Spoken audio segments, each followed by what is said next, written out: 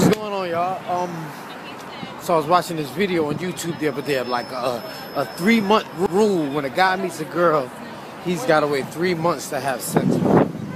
For what? When a guy waits 3 months to have sex with a girl, you know what she's doing? She ain't practicing abstinence. You know what she's doing? She's jerking off, or she's going to fuck her ex-boyfriend until she's ready to fuck you. That's all she does. Don't let no fucking woman play that shit, that fucking game on you. You gotta wait. Fuck her. Because, it's just bullshit. I got a friend. He been married 42 years. He said he been with his wife since the first day he met her. Grown people don't change. All you gotta do when you talk to a girl is interrogate her fucking ass. You gotta interrogate her, and she gotta interrogate you. If you're serious, if you're just trying to get some pussy, then you might as well go on and fuck with a hooker or some shit. But if you're trying to find somebody that you're gonna spend the rest of your life with, all you gotta do is interrogate them. Everything is a risk. Even when you're in business, there's a risk. But you want to lower your risk as much as possible. So if she don't like the shit you asking her, and if you don't like the shit she asking you, then y'all don't belong together. It's real simple. It's real simple, man.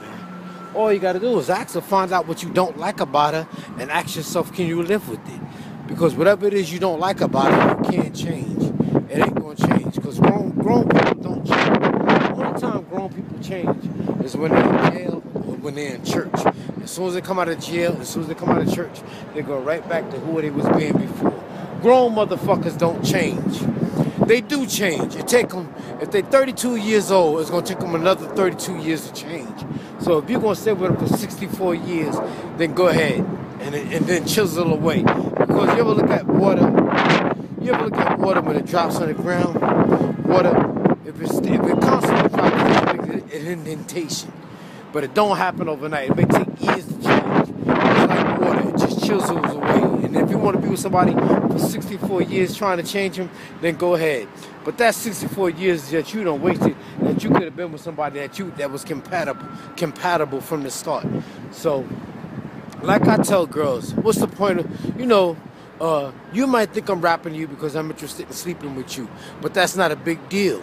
Because once we become friends, you're going to give it to me anyway. In fact, I can fuck you anytime I want. So what's the big deal?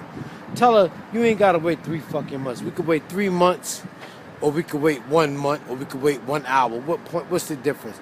Either you're going to be with me forever or you're not.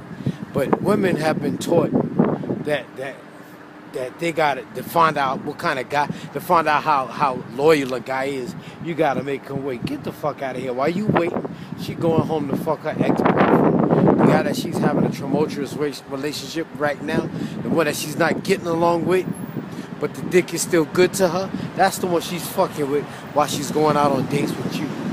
Because she's more comfortable around her ex-boyfriend, walking around naked and all that other shit. So that's who she's fucking while she's making you wait 3 months. And then she wants you to think that she's a goody-goody. It ain't no fucking sense.